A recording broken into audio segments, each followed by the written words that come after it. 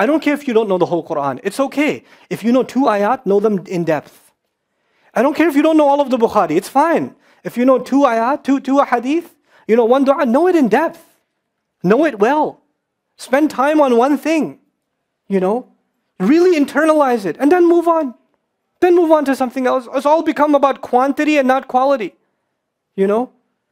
Can you imagine if the ocean that looks so beautiful, by the way, if the ocean wasn't as deep as it is, it was just 6 inches deep, it would still look like it does. From a distance, you'd say, oh wow. But there's no depth. That's what we've become in our Islam. No depth. And no appreciation for depth. Those of you who listen to my khutbahs, how many ayat do I quote in a khutbah? Usually how many ayat, you know? Young guys come and ask me, Ustad, I'm giving khutbah for the first time. Can you give me a bunch of ayat?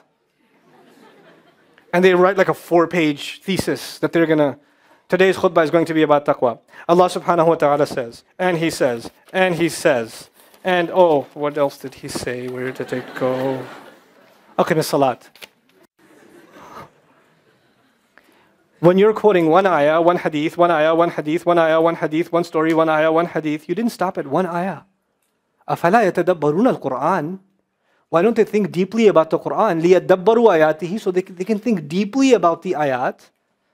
This is thinking deeply or just moving along? I mean, when you see a beautiful mountain, do you just say, oh, that's nice? Do you do that? Or do you stand there and go, whoa? When you see an incredible painting, do you just stand there stunned by it or you just go, We don't even do that with things Allah created in this world. We're stunned. Nobody goes to the beach for 1 second. Oh, such a beautiful sun.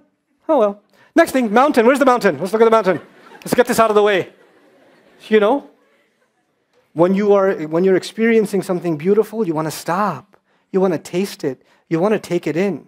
You want to be able to appreciate it because this might not come again. Why don't we have that attitude towards the text? Because we have ghulu. Just give me the quick version. Give me the quick version. Let me move.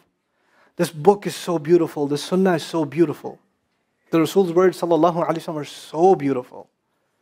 They will make you cry if you just spend time on them.